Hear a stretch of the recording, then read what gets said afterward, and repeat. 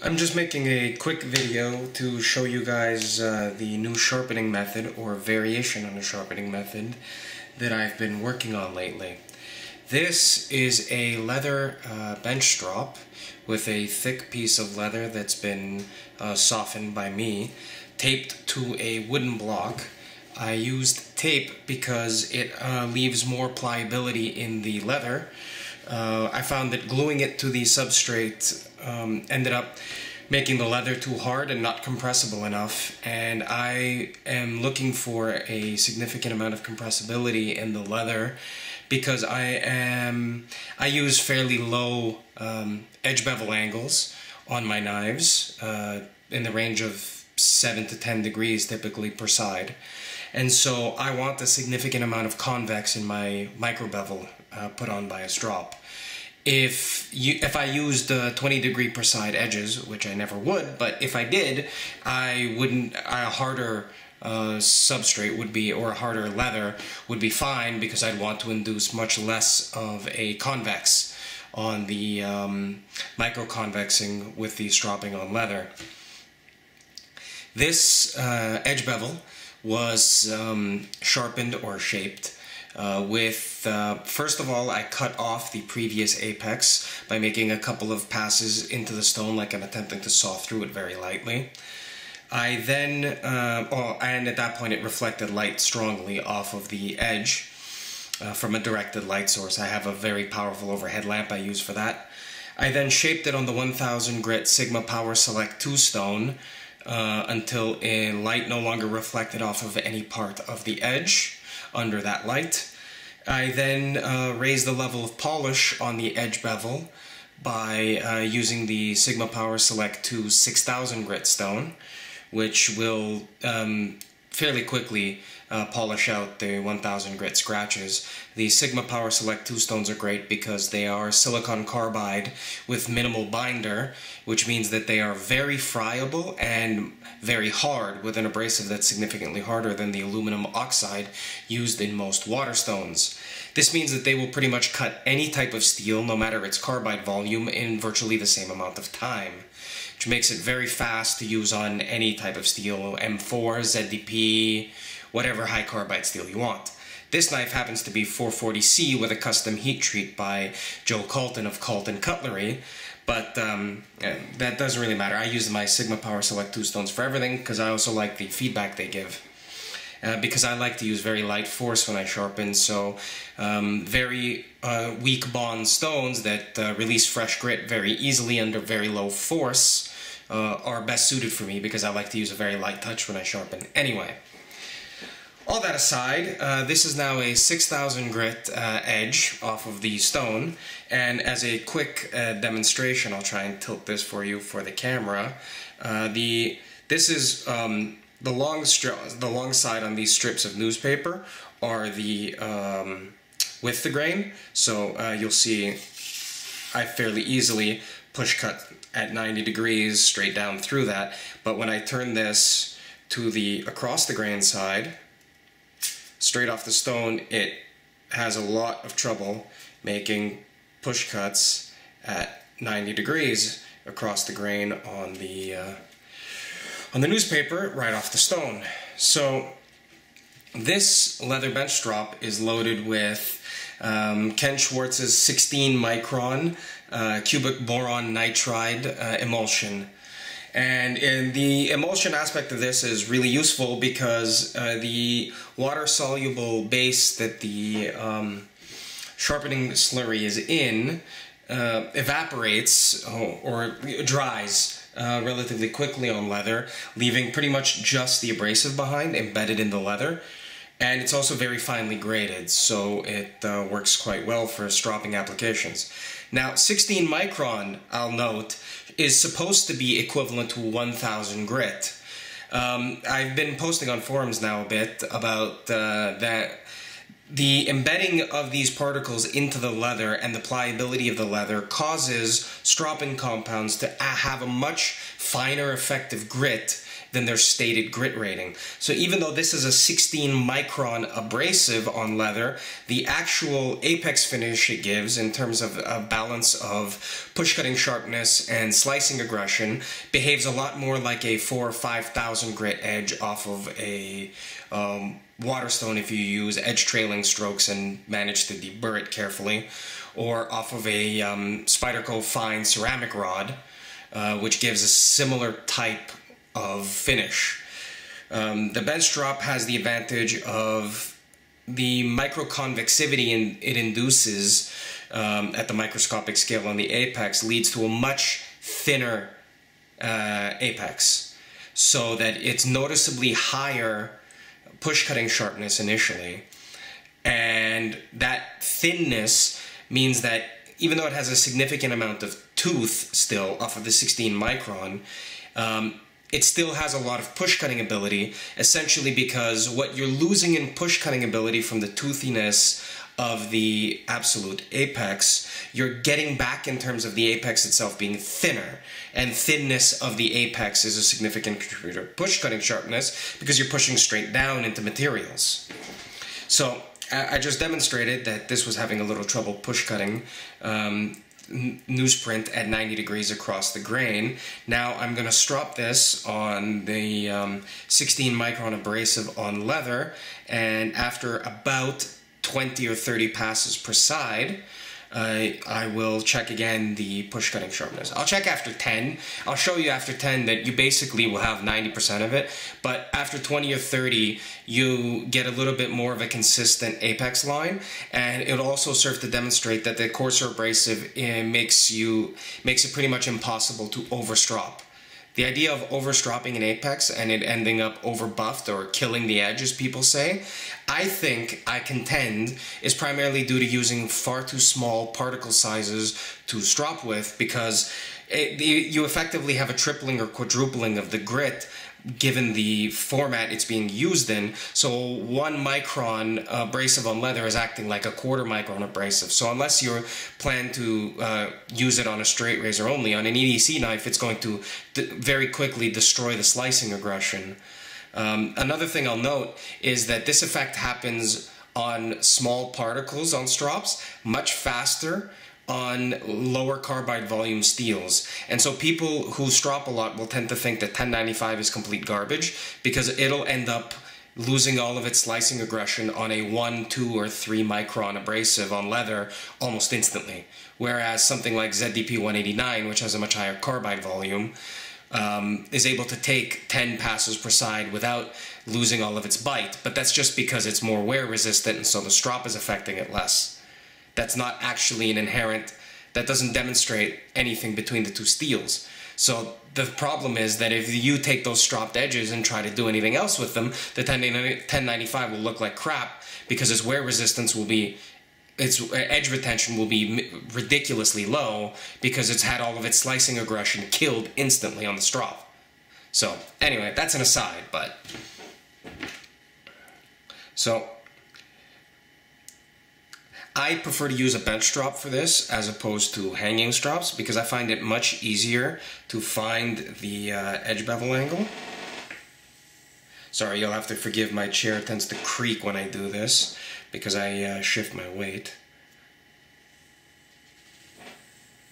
And the other thing that I'll note is, sorry, I should have noted this earlier, is that you have to be aware that I cross my, and I think it's important to do this, to cross my scratch patterns when stropping, because I find that stropping on leather, crossing my scratch patterns like this is the best way to minimize burr formation.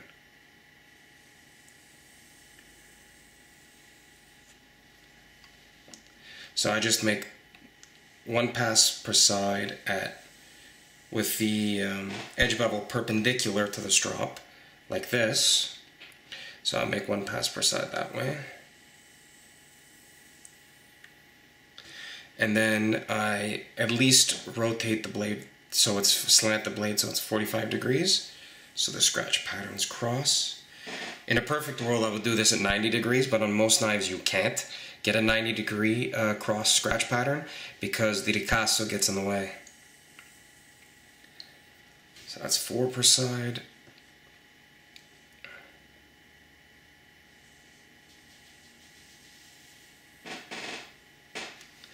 And I'm using some pressure here, like, you know, a few ounces of pressure, enough that you feel the leather compress under the knife, because the leather surface is not perfectly flat like a engineered or machined surface. So if you don't press a little bit into it, you won't get the whole apex in contact with the leather all the way through the pass.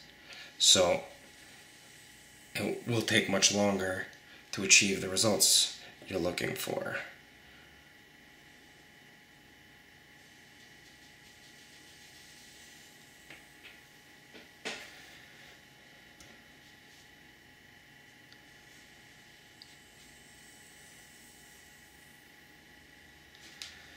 And you may or may not be able to actually hear the sound that this is making. I almost slipped there. It's okay, it's only on one pass, it's not a big deal.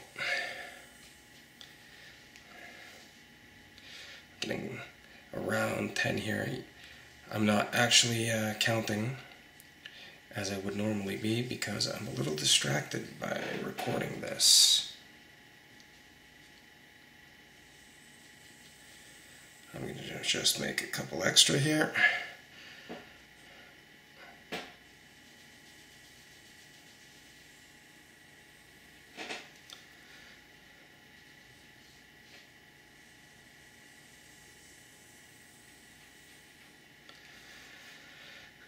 And these will be the last two for the moment, just to stop and demonstrate the results after about 10 passes per side.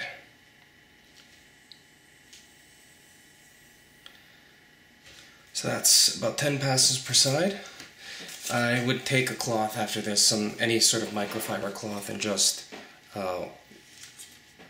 wipe any grit that may have gotten onto the edge off of, because you don't want to be transferring it to other things. So again, and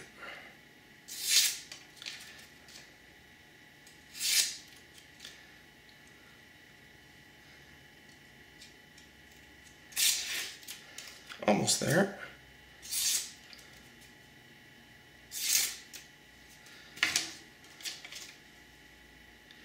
It's a little difficult to do under the camera here.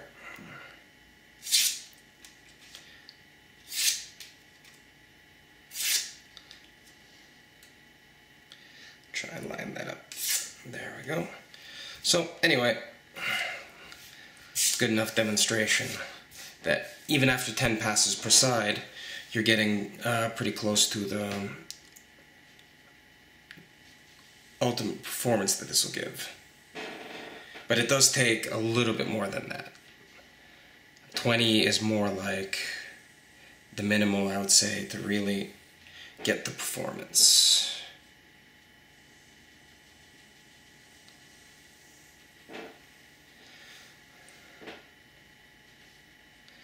So I'm just going to make a few more here.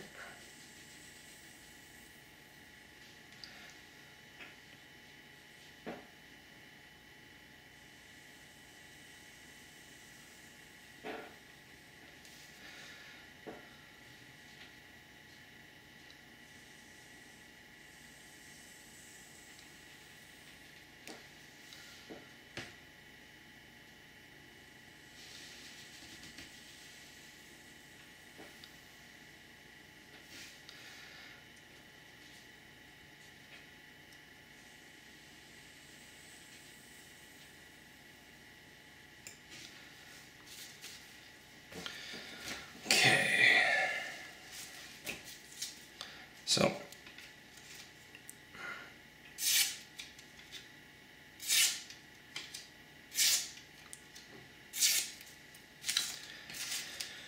again, this is across the grain.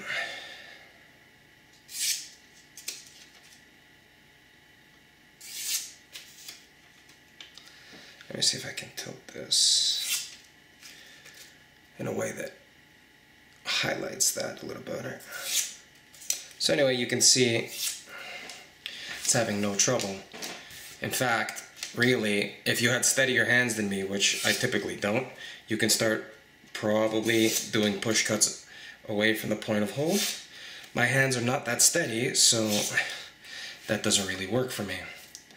And in case anyone is going to try and argue that I'm actually going with the grain, no. No, that would be with the grain on the long side. So, you have a pretty good push cutting ability, right? But, of course, anybody can get that. The question is, how much slicing aggression do you still have? So, I like to check this by taking a sheet of paper towel, folding it in half, like that, and then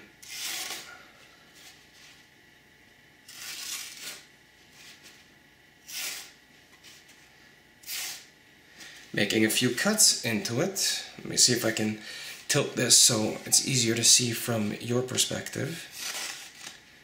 And so, as you can see, this still has a fair bit of slicing aggression. Has no problem making deep cuts into paper towel. So now we go, okay, that's good, all well and good. We're all happy with that.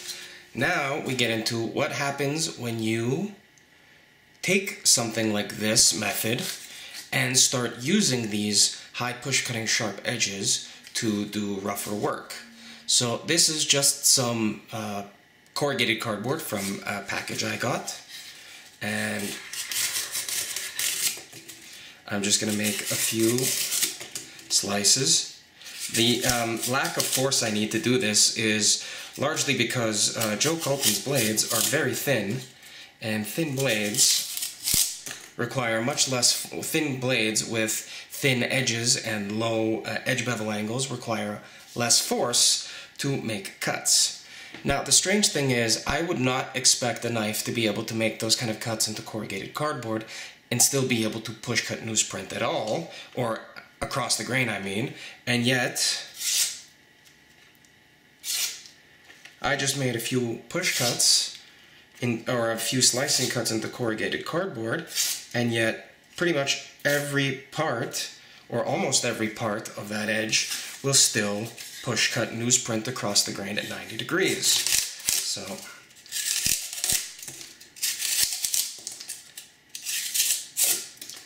make a few more slices into, and yet it still push cuts pretty much everywhere on that edge. So we'll make a few more.